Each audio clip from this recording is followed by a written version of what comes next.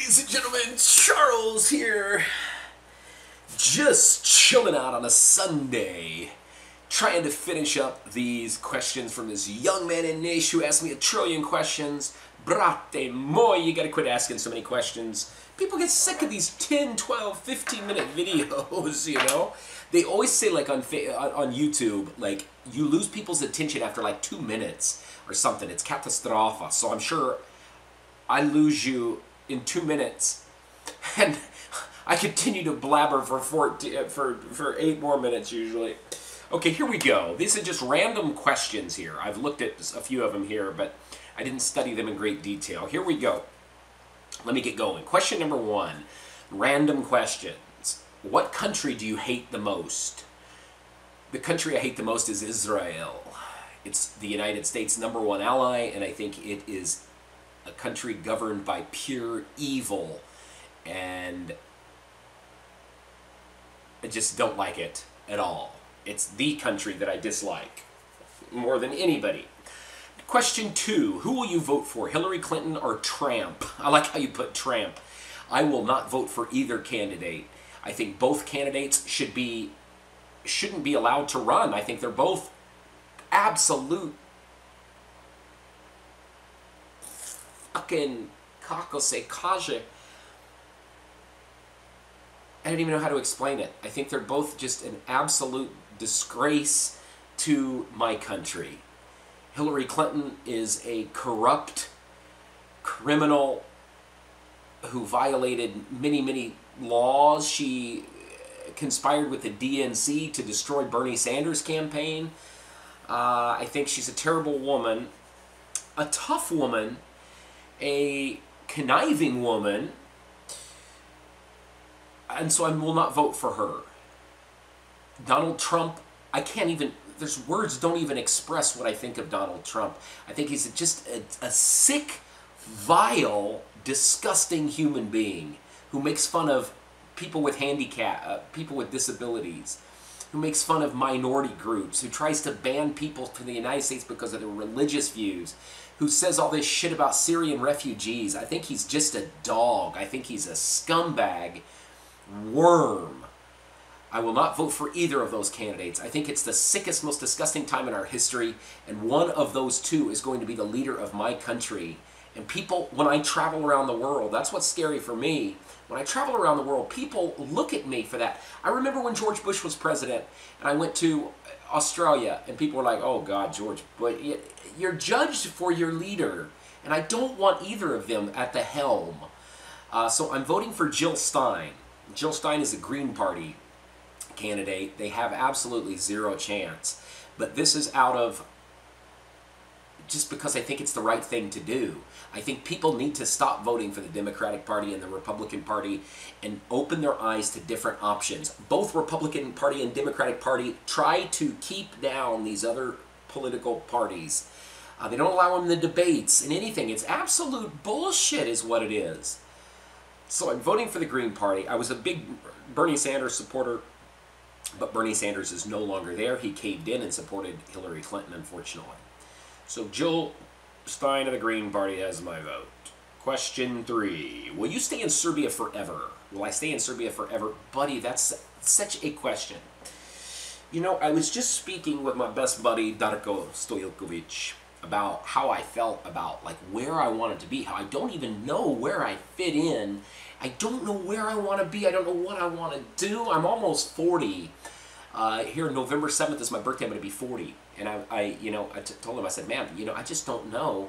I'm a guy that just, I wake up sometimes, it's like, where am I supposed to be? What am I supposed to do? I can't have a relationship here because I just don't know where I want to be. Serbia will always be a huge part of my life, and I love it here currently.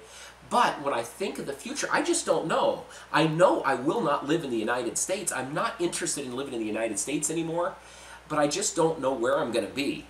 Serbia will always be a place that will be part of me, and I will always be here, but I just don't know. That's always a question that's troubled me. I just feel like I don't fit in anywhere, I really liked living in Mexico, but it wasn't for me. I love living here. But I just don't know, you know.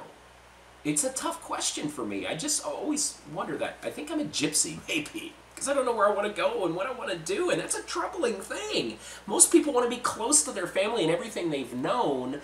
I love my family, but I just don't want to live there. I don't like Illinois. The place where I was born is just blah. Just probably one of the worst places that people have this small mentality, this hillbilly type mentality of being against everybody that's different and don't like it, you know. So I don't know. Whoa, don't ask me that question. Name one Serbian you don't like. Oh, there's quite a few Serbians probably that I don't like.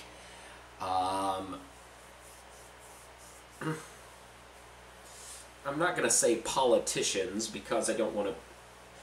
Arkan, the leader of this paramilitary group that went into Bosnia and they committed a lot of crimes. The leader of the Tigers, they went in and stole things and hurt people and stuff. I don't like them. I don't like him. He's married to Setsa. He was married. He's no longer living. But I don't like him. Who else? I'll name two. Oh, I don't like that guy that was recently raped or murdered that little Serbian girl and put her in Shabbats, or where was it? In whatever. Remember that guy that abducted that little girl and killed her and hit her? Hate him. I wish he would die. Number 5, would you fight for Serbia in a war? Would I fight for Serbia in a war? Yes, I would fight for Serbia in a war. Serbian people are my people. I am a guy who chose to be Serbian. I'm a voluntary Serb, okay? I wasn't born with Serbian blood, Slavic blood in me, but I chose to be it because I love the people. I love their mentality. I know their hearts. I know they're some of the biggest hearts and most wonderful people. So yes, I would fight for Serbia. If someone came here to attack Serbia and hurt my brothers and sisters here, yes, I would fight back against them. Okay? Next question. One thing you don't like about your country. One thing I don't like about my country. One thing I don't like about my country is the current choice for president. The other thing I don't like, I think one of the worst things about my country is interventionism. We go around the world to other countries and we force our way of life, our beliefs on them. I think it's terrible. We have military bases all over the planet.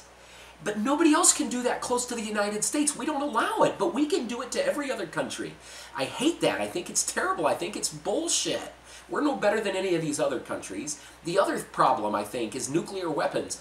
We are a hypocrite. We can have nuclear weapons. We can tell Israel, you can have nuclear weapons, but Iran, you can't. North Korea, you can't. These other countries can. Who are we to dictate who can have them and who can't? I think it's ridiculous. Pisses me off. Man, this video's raising my blood pressure, isn't it? One thing you can do better than others. I'm fat, I'm chubby, I'm overweight, I've got grayish hair. I can't do much of anything better than anybody else. Oh, I know what I can do. I can name all the presidents of the United States really quickly, and most people can't. I know every single president. I can say them very quickly. I can say them faster than this, but I'm not going to because you won't be able to understand them. Here we go. Washington, Adams, Jefferson, Madison, Monroe, Adams, Jackson, Van Buren, Harrison, Taylor, Polk, Taylor, Fillmore, Pierce, Buchanan, Lincoln, Johnson, Grant, Hayes, Garfield, Arthur, Cleveland, Harrison, Cleveland, McKinley, Roosevelt, Taft, Wilson, Harding, Coolidge, Hoover, Roosevelt, Truman, Eisenhower, Kennedy, Johnson, Nixon, Ford, Carter, Reagan, Bush, Clinton, Bush, Obama, Stein. Like who I threw in there at the end, Jill Stein. Oko Bog, dobre. A scary story about Serbia. A scary story about Serbia? Maybe a scary story for me. The scariest thing that maybe happened to me here in Serbia is when I lived in a place called Kotej. If you look at Belgrade, Kotej is down over here, across Pančevački, most over by Karabuma, over in there. There's a night bus that goes down there. That's what I liked about living in Kotej. That's about the only thing. The night bus, I went home one night, 2 in the morning, dark outside. Of course, it was 2 in the morning. I get off the bus. I'm a little bit intoxicated. I have to walk 10 minutes to my house through this park. The park had a lit pathway, and I saw this group of young kids, tall young kids, and that always scares me in the middle of the night, because a lot of times they're intoxicated, they say things. So I was like, oh my God, I hope they don't speak to me. I hope they don't speak to me. I hope they don't speak. I'm walking down this path. I heard one of them say, blah, blah, blah, blah, blah, blah. And I was like, fuck. I just keep walking. Two of them run over, and then all of them come over. And I said, izvinite, ne razumem ništa, ja sam stranac. And then they said, odakle ste, odakle si, whatever. And I said, ja sam Amerikanac. Amerikanac, zašto im kotež? I said, I live here. Živim u Kotežu. Do you say Kotežu? I don't know. I said, I live here. Why would you live here? Blah, blah, blah, blah. And then one of them said, hey, are you Charles, the guy from YouTube that was on TV and everything? I said, yeah, that's me. I didn't know you was in Kotež. Then they finally said, we talked for a little bit. He told all of them who I was. And then finally one of them said, the reason we came over here was to kick your fucking ass because I was wearing a black and white striped shirt. Black and white represents Partizan. Partizan and Crvena Zvezda are the two biggest football clubs here, and they have the derby. They don't like each other. Their fans don't like each other. Their teams don't like each other. And so I was wearing Partizan colors. It wasn't a Partizan shirt. It was just black and white. And there the kid said, never wear black and white in Kotež. Kotež is Crvena Zvezda hood. Everything in Kotež is Crvena Zvezda red and white. You know, so that was kind of funny. Scary at the time. I was really scared. Number 9, do you like Serbians better than Americans? Brate moj. I love Serbian people with all my heart, and I'm an American, so I love American people. I think American people are very good people, kind people. The vast majority of American people are wonderful people. That's where I came from, and I'm a wonderful man. I will say this, I have 100 times more Serbian friends than I do American friends anymore. Most of my American friends, we've gone our separate ways. I haven't lived in the USA in 6 years. 6.5 years, because I lived in Mexico for 1.5 years, and I've been here for about 5. So most people I don't even stay in touch with anymore, you know. My parents and a few close friends I do stay in touch with, and I'm going to start, after my friend passed away, I'm going to start reaching out, because I'll feel bad if somebody else passes away. But I love Serbian people.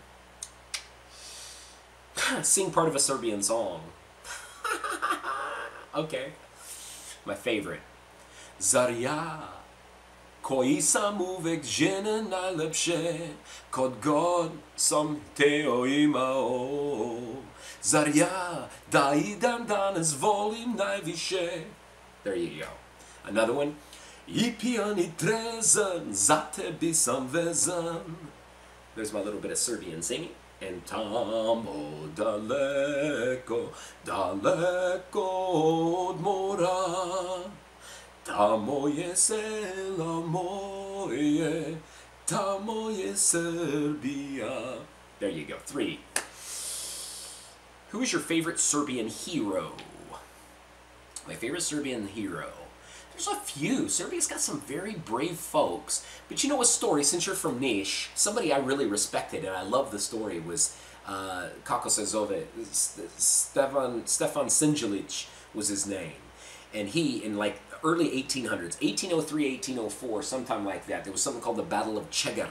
The Battle of Chegar was on a hill down from Niš. And Stefan Sinjelic, he's the one, he was a brave son of a bitch. They was on a hill battling the Turks. The Turks, there was tons and tons of Turks, way more Turks than Serbian soldiers.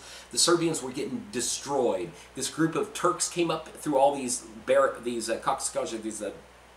things you dig, trenches, and he had buried lots of gunpowder and stuff all over this hill. The Turks were approaching, they're all over the place. He shoots a bullet into this, blows up the entire hill, kills himself, kills the Serbians, and kills like 4 times the amount of Turks than Serbians. So it was a big, big blow to the Turkish forces, and that's what caused the Turks to build this big tower out of 900 and some Serbian skulls, because they wanted to put fear into the Serbian people for this uprising against them. So I thought Stefan Sinjelic, take my hat off to you, dear sir, bow to you, dear sir. Hero. Last question, thing you hate about living in Serbia. The thing I hate about living in Serbia, well, there's a few things here. I wouldn't say I hate. There's things I don't like. Some of the things I don't like, I've mentioned before, smoking in public, cigarette smoking in a restaurant, I don't like that. the long lines at the post office. Here, people don't do a lot of online, bill pay online things. So anytime you go to the post office, there's a massive line. It happens in the USA too, but here the lines are massive, okay? Also, the other thing I don't like about here is everybody honks the horn. Serbians are patient in line at a post office, but you get them behind the wheel of a car, it's constant. The other thing I don't like is walking after it's rained on the sidewalks in Serbia, because along the road there's always water and cars will fly by and the sidewalks are right by the, and it always gets you wet. I hate that. That's some of the things I hate about living here. Anyway, that's it, my friend. I'm done with your questions. Don't ask me anymore, brother. That's it, Svima. Don't be genuine.